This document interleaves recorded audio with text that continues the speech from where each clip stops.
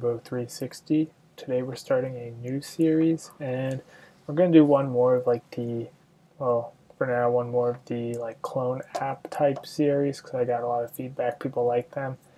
And instead of doing like, a quick login, a quick, this is how you fetch some post type of thing, I really want to do a Yelp clone. And what we're going to do is focus on right here. I just took a screenshot from my phone and focus on making this main screen, but making it work and doing some more advanced features along the way. So we're going to be more focused on one kind of screen layout, but it's going to allow us to go into some more stuff. I've had some requests for animations, that kind of stuff. Instead of in some of the other tutorials were more of us trying to just kind of get like a framework of an app out, we can kind of focus more on some smaller features. For example, Google Maps integration, I think, is a big one that's pretty useful, and stuff like that.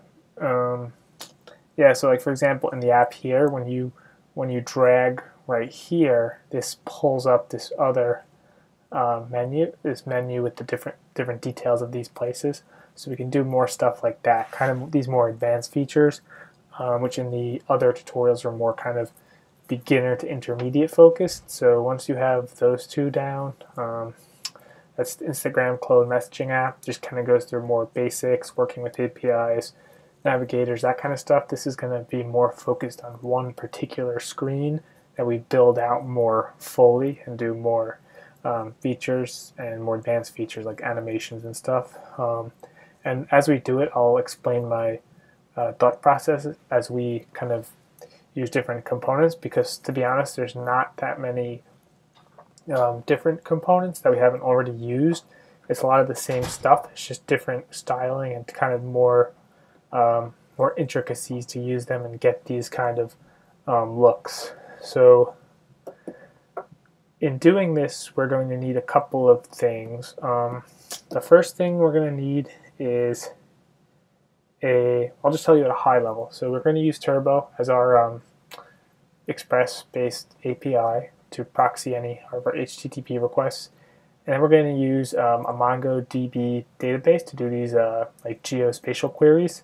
So we're going to need to sign up for a MLab account as well, which is all free. And if you ever use Heroku, that's one of their providers. And we're going to proxy those requests through Turbo.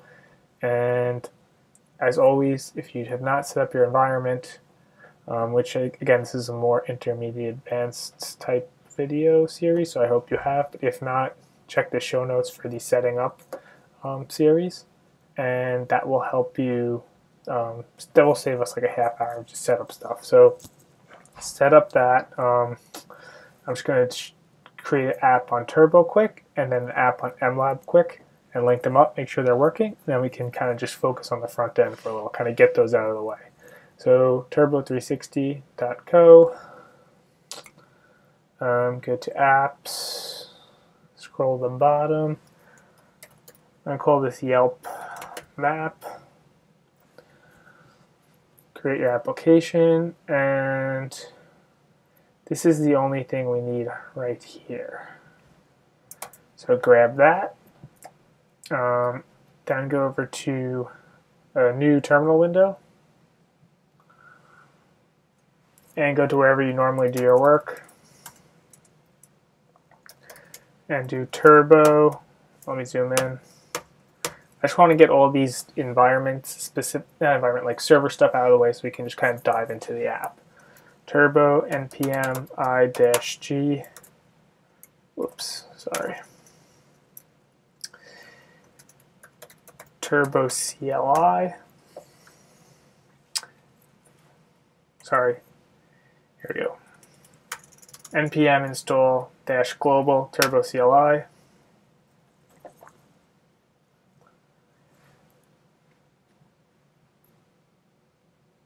Oh, you gotta use sudo.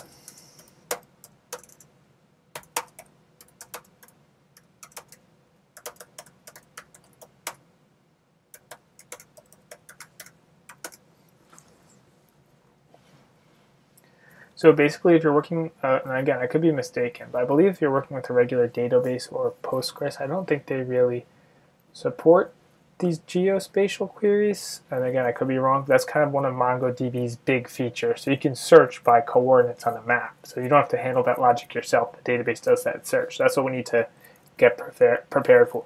So once you're installed here, just do turbo new, I'll call this Yelp API. Call it Yelp clone API.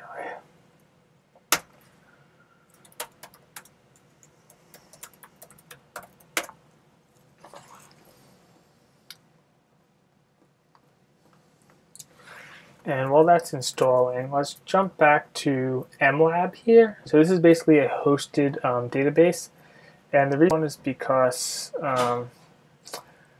it will alleviate any like local install issues some of you guys might have. So you don't have to be running Mongo on your desktop basically. And also it's going to use less resources for you. And then you can always set up staging, production, etc. But for now, let's just go to mlab.com, and let me move this whole so you guys can see. Create new over here on the right. And I'm just going to use this. This doesn't matter. They're asking, do you want to use this? Be hosted on AWS, Google Cloud, Azure. I'm just going to use AWS. Select the free plan. Continue. Just pick a region, doesn't matter. And give it a name.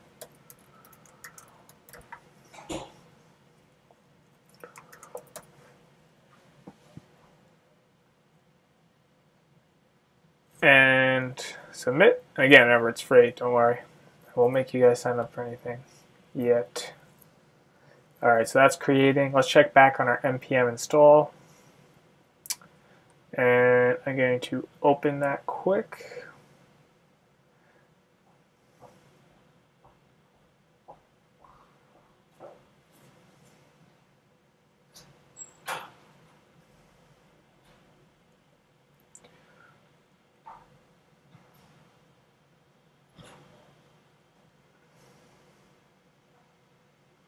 Okay, and well, first we need to put our app ID in. So just gonna, I still have it on my clipboard. So just do turbo app with that ID.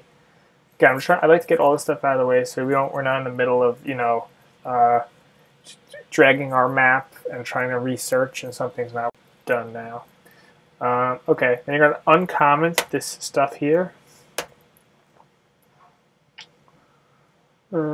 Lines 7 through 24.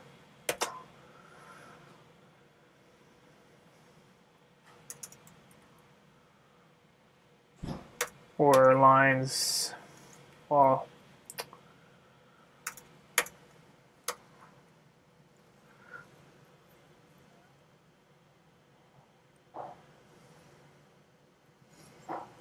process.env. So it looks like here in our env file we can set a MongoDB URL. So if you look at app.js, right here. Now I'm just for now going to override this whole thing and just put in our string. So we can come back to that later, but so we need to get this string. So this is where MLab comes in. So go to your new app here, and now that it's done provisioning, and see here it says to connect. Use this here, this string here. I'll zoom in so you can see. And there's this DB user and DB password. We don't have any users at this time, so we need to add a user for this. This is the same with like all databases. So, and again, I know if you guys did some of the other tutorials, we just used the Turbo data store. So again, it's a little more advanced, but a little more professional level. So we need to create a user. It's not just like plug and play. So go to users, add a user.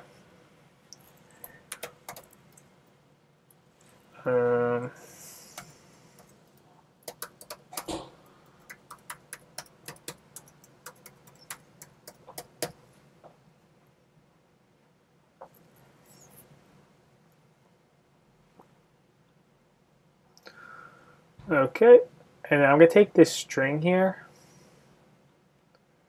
and essentially what you should be doing is, sorry, let me just make this a string. What you really should be doing is this should be like an environment variable so no one can see it, but I don't want to add like too much extra setup to this, so I'm just going to leave it static for now, but just know if it's like a real app or something you're putting on like your GitHub, you want this to be an environment variable. But for now, I'm just gonna put my name in here because it's not a real database.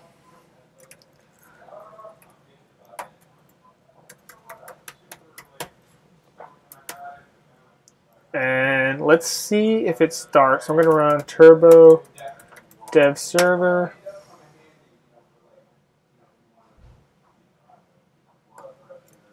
Oh, get rid of this. We have two instantiations of our app there. So, and you'll see down here we get this DB connect success, right? And if you look right here, this DB, like if I change my name here, let's just put in a wrong name and refresh it. DB connection failed, so it's working, which is good news. So DB, success. And if you guys are following along, again, just get your own database URI from here on your MLab thing, MLab dashboard. Again, all free.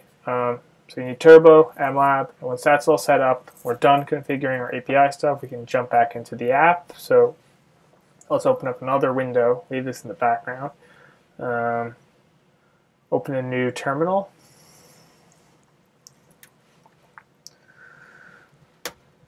And go to wherever you normally do your work again.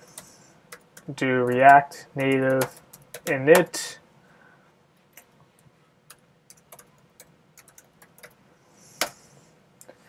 And again, for those of you on, I go over this in that setup video, so check it out if you haven't done it yet, on Create React Native App. You gotta run Create React Native App, Yelp, Clone 2. And that's for those of you deploying on Expo and whatnot. And all this like API work and all this hosted stuff, if you guys are running Expo, I assume you don't have like an environment capable of running maybe a full Xcode or Android Studio. That's even more the reason to sign up for using like this hosted database. So none of this is running on your computer. It's all hosted. So you shouldn't have any troubles running. This is my point. That's why I didn't want to install MongoDB. So let this run. I'm going to kill this Create React app one because I'm not using it. And I'm going to go back to my other one. And we're going to run npm install.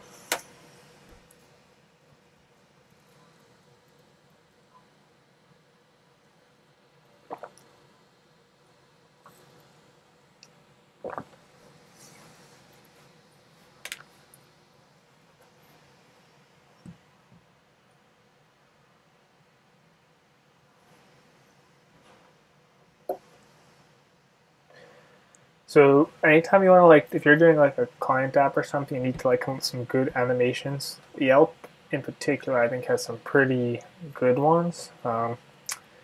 Maybe in it, like as we get on, I'll take one or two or like little quick recordings and share them for those who don't have them. But they have some pretty cool stuff like on these product pages here, where when you drag basically the image will turn into the header, which is a good one that I actually want to do in the series. So.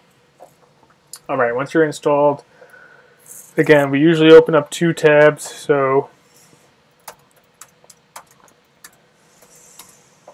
in one of them we want to run React Native Start, and we'll always have that just running. And then the other one, once that bundler is ready, it does our JavaScript bundle, run React Native run iOS.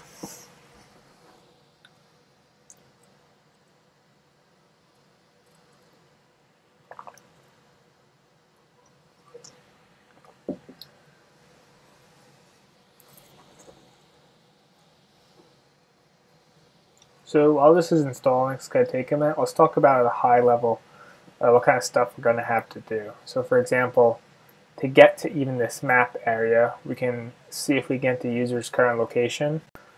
But if not, then we'll have a search for them or a default. That's something we should talk about. You know, is there maybe, and this is by like my exact thought process. I go to, oh, is there a React Native module that will support, you know, the user's location, like stuff like that. So if not, do we have to install something non-native, or how do we want to handle these type of things?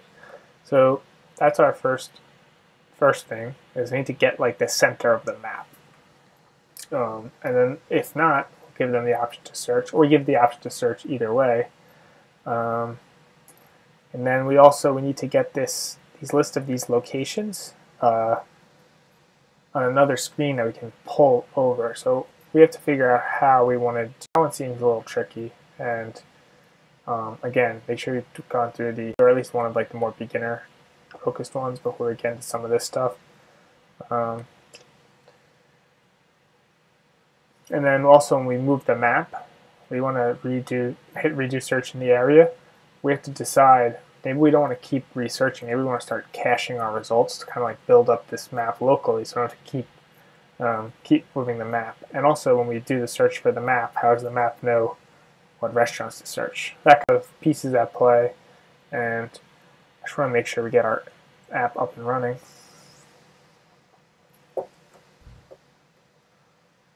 Do the profile stuff in this because we've already done like login and stuff. And again, I want to focus on building out this Google Maps based like really nice searching screen. So, and what I will do is when you click one of these like pages, I want to build out that screen too, because that's the one I was saying animations. So basically picture like this full image here, like a header image. And as you drag up, the image kind of just turns into the navigation bar. And it's pretty neat. And sorry this takes so long, guys. If you guys are an expert, you're probably done by now.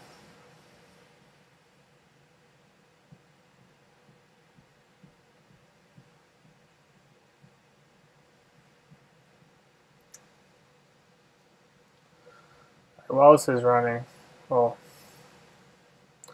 all right, installing, launching. All right, cool. I'm going to open this folder.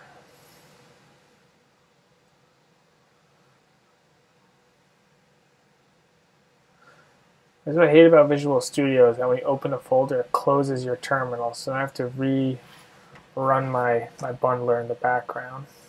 I'm going to make this a little smaller. I think you should be able to see. Yeah, that's good.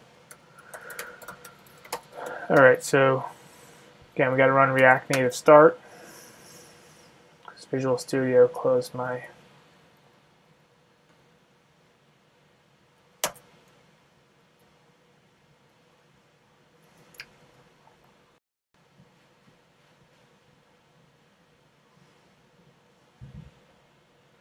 And we're not using any of this flow stuff, so while this is loading, get rid of this type props, and just this right here, this props. All right, and then I just want to make sure that everything is working. So just here where it's welcome to React Native, let's just change this to Yelp clone, and let's refresh. All right, so this appears to be working. Next video, we'll get the start working on our layout. See you guys in part 2.